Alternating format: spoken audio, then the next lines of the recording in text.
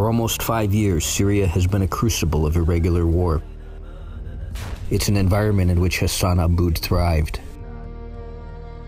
Soft-spoken and missing both feet since an improvised rocket mishap in 2012, Mr. Aboud is a rebel-turned-ISIS commander with a reputation for mixing battlefield skills with brutality and crime.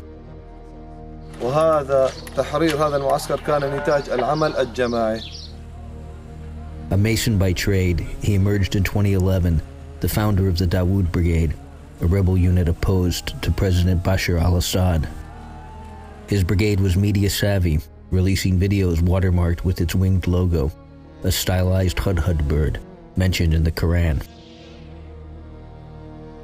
He had fought against American forces in Iraq in 2004 and 2005, allied with al-Qaeda in Iraq. He applied his experience to become one of the first armed rebels in Syria, then founded training camps. His associates say he taught others to manufacture and use improvised bombs. His workshops later produced rockets.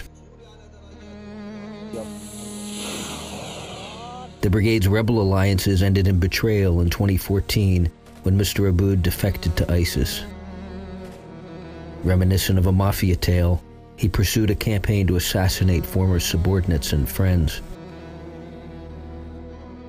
ISIS recruitment of him has helped the terrorist group to control the territory it needs to call itself a state. It also further radicalized his brigade. This video shows an operation in which the Dawood Brigade and ISIS logos are both visible. It was a suicide attack. Allahu Akbar! Mr. Aboud's former associates describe him these days not as a religious warrior, but a traitor, a man co-opted with money and a license to kill.